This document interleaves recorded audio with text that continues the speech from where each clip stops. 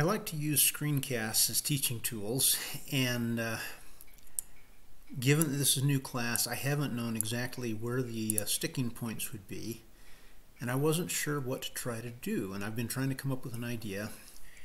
And after reading the journal or the reflections today, I decided that I would do well just to make a very simple screencast to point out a couple of things. And it may be that everybody is familiar with these already, but I just want to cover them in case anybody isn't. So the first one is using the command line interface with Python. And if you're using Linux, all you have to do is type Python like that. If you're using Windows, it's a little different, and I didn't bring that up here, so let me just really quickly bring up a virtual machine here. And there's Windows, and hopefully it'll start up in a timely fashion. Being Windows, it sometimes decides it has to do updates and things.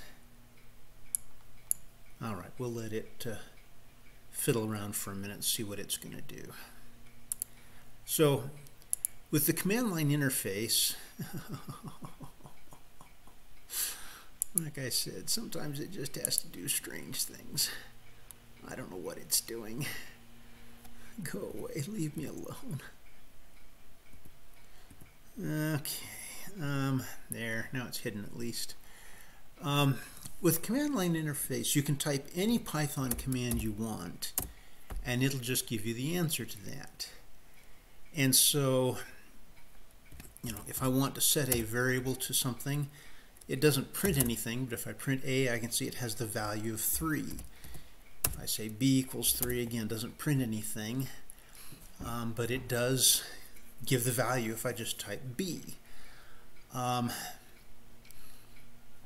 One of the interesting things that that Python will do is it will tell you if two things are the same object. And you do that by saying A is B. And in this case it says true, so it means they're both pointing to the same memory location that has the value 3 in it.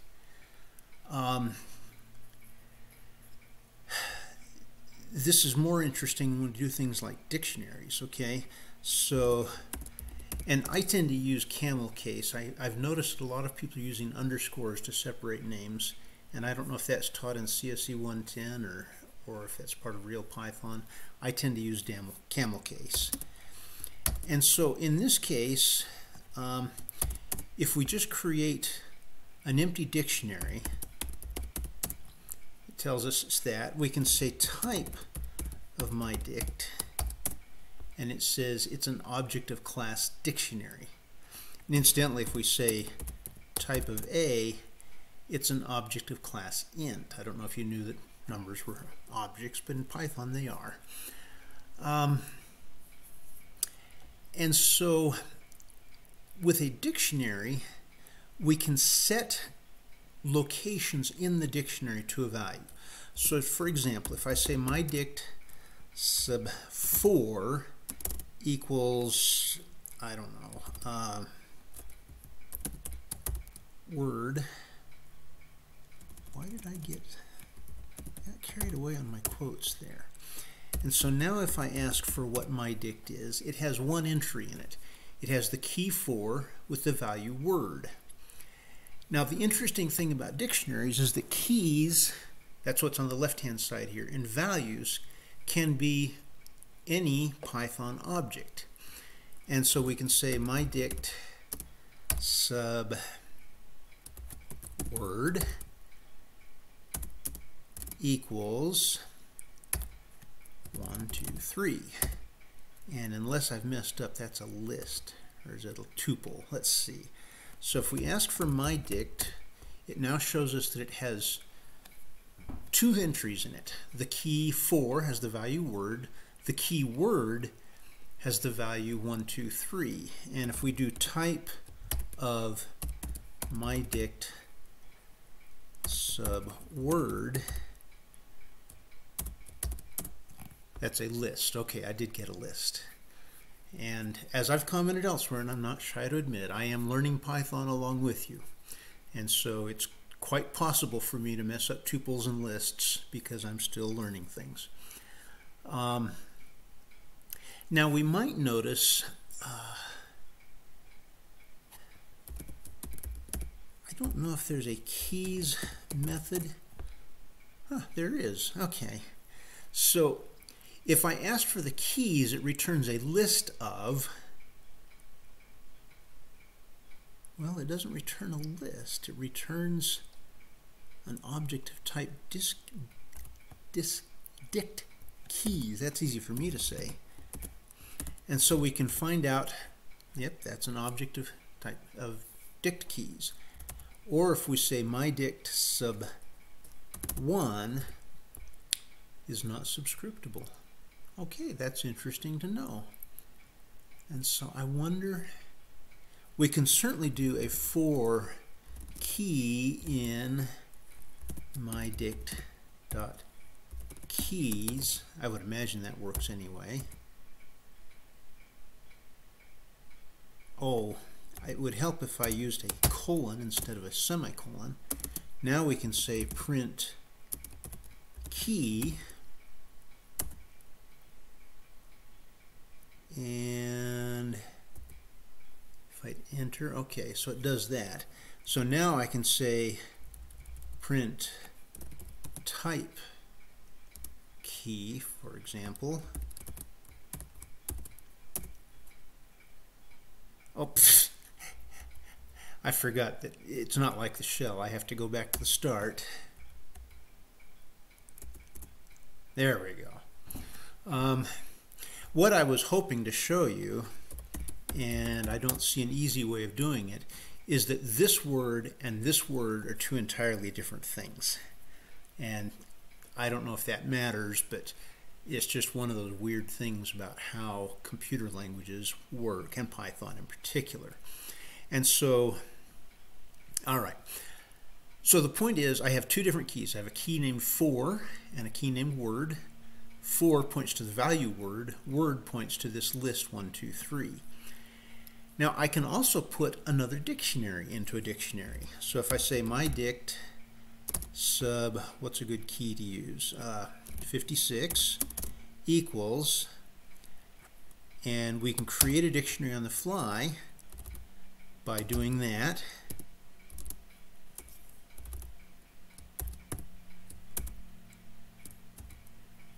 And now if we ask for my dict, we see that it has 3 entries in it: key of 4, key of word, key of 56. 56 contains a dictionary with the key of A and the key of B. And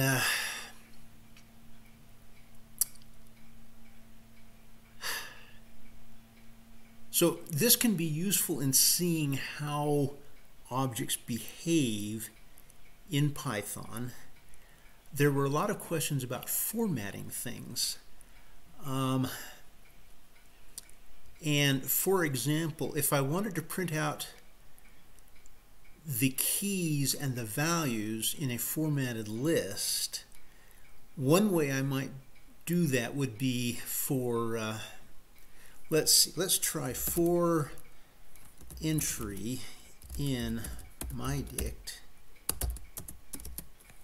print entry.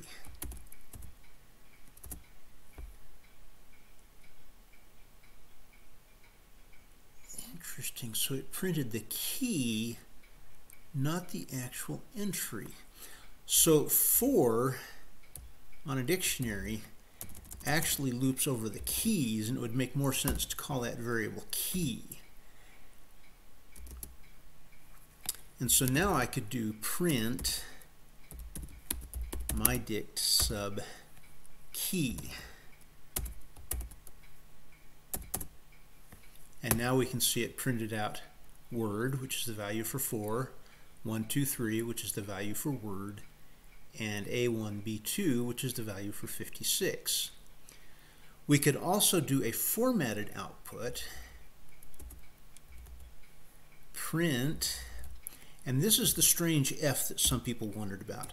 So F followed by a double quote, or probably a single quote as well, creates what's called a format string. And a format string is just like any other string.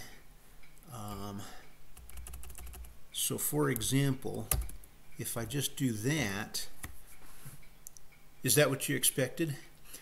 The string is just mydict sub key, which looks like an index into the dictionary, but it's just the string that looks like that. However, if inside of that we put key, and then we can say key, and so with the curlies, that means that's actually a reference to the variable named key, which is my loop variable here.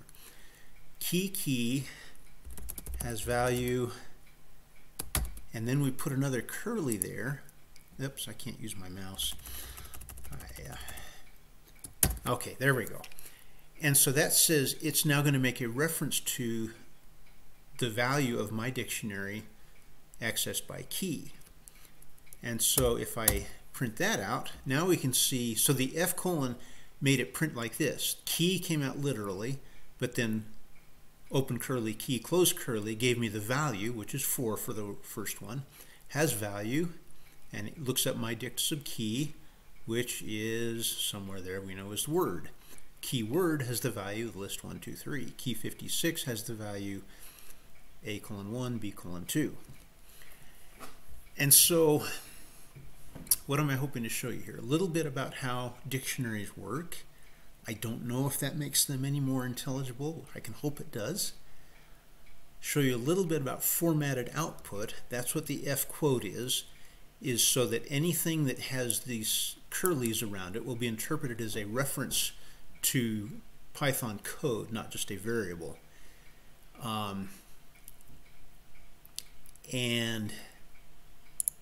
that allows you to make your output little nicer. There are other things you can do with the formatting, and I didn't look those up beforehand, and I don't remember them off the top of my head, but you can actually specify widths for things and how they're justified in the field and so forth. So F quote has a lot of capabilities to it. Now notice if I say F quote, that just gives me the string mydict. But if I say F quote curly mydict, that gives me a string that has the print representation of mydict in it. Why is that useful? Well, in this case it probably isn't. But if I wanted a variable that I could process to look like mydict, I can say my string equals F quote, and let's just check that. It should be able to use a single quote too.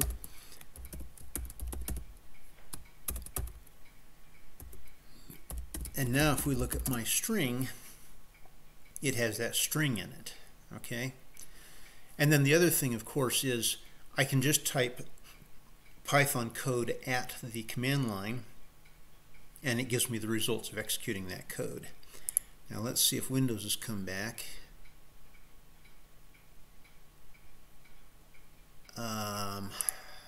Yeah, it looks like it's just going to make life really difficult for me.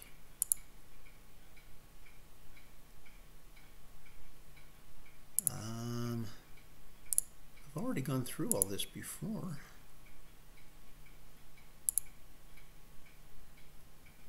Well, this is not going to be a timely thing for me, is it? All right, we'll ignore that then for the moment. With the hope that what I've illustrated here works out. Now, the reason why I had this PowerPoint up here, well, LibreOffice Impress. I'm running Linux. I don't have Office. I wanted to do a little indication of how these things look if you tried to picture them inside the computer. This may or may not help explain things, but we'll give it a try, okay? So I've got a variable, and we'll represent a variable by a circle there, and it's called mydict. And this variable points to a dictionary which we're going to let be a structure, okay? And actually, let's see what this gives us. Gives us a table. And so I've got the key 4 in my dict, which is associated with the value word. I've got the key word in my dictionary, which is associated with the value 1, 2, 3. And I've got the key 56, which is associated with, let's see, is this going to let us, there were just 2 elements in there. Oops, it didn't embed it, but I can try and embed it here. Oh, come on. I want to move you. Okay. And let's see. It's got the key A, which is associated with the value 1. And it's got the key B, which is associated with the value 2. And so my dict,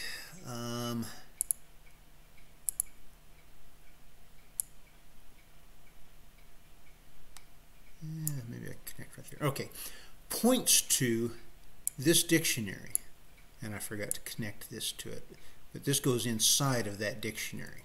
Okay, and so that's kind of a graphical idea of how my dict, which is a variable, is related to the dictionary, which has this information in it. If I create another variable, and for want of continuity, we'll call it dict2, like that, what I've just done is I've just created a variable called dict2, and I have made it point to the same structure, okay? And so I can ask my dict is dict2, and it'll say true. And so if I print out dict2, I can see it's got the same contents there. If I say dict2 sub, and I mean, if you really want to get obnoxious, you can make your keys be lists.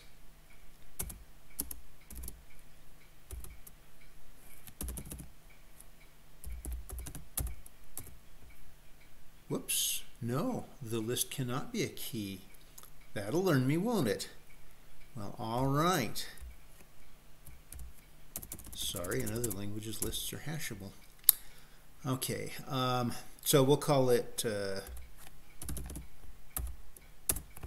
so now if I print out dict2, we can see it now has the key ter, which has the value terrible in it. And so what that ends up being is, okay, so I've now got the key ter, which has the value terrible in it. But you'll notice now if I ask my dict, it has the same thing in it. So changing dict2 changed my dict because they're both pointing to the exact same object. All right.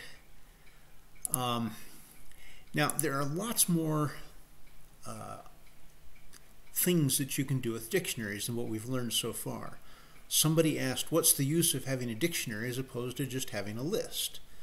Because I could certainly have a list with these values in it, or I could have a list of lists. Let's see. So my list equals, and we're going to say for word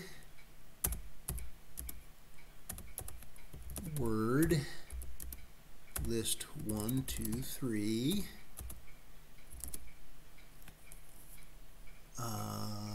list 56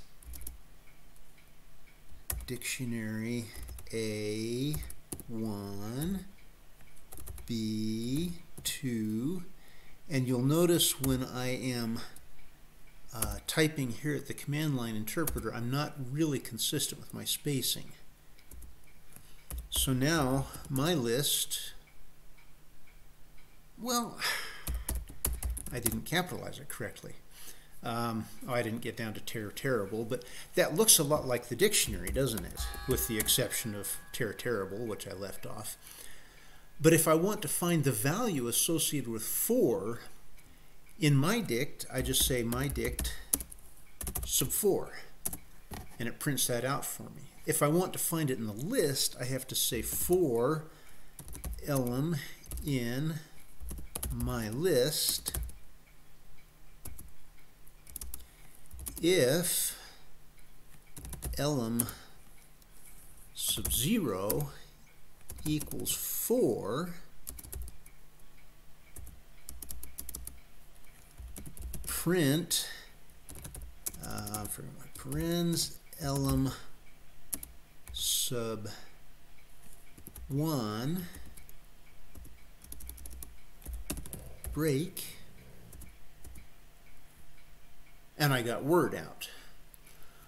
So I have to actually go through the list until I find the one I'm interested in. Whereas with the dictionary, I can just ask for the key I'm interested in. And so that's the advantage of a dict, is it's easy to look things up in it. A list may be somewhat more flexible, and it all depends on what you want to do. There is no best here until you define what the application is, and then you know what's best. Okay, a lot of talking. I hope some of it was useful. Sorry about not being able to get Windows working. In Windows, I'm trying to remember what you have to click on to get to the command line. I know there's something called IDL, or idle, IDLE, which seems to bring up a command line. I don't know if it does more than that. I haven't played with it enough to know. But this is certainly one of the advantages of Python, is you can just type commands at the command line here and see the results of them. So, like I say, hopefully that's useful. If this brings up any questions, feel free to connect them to, or to post them as replies to this announcement.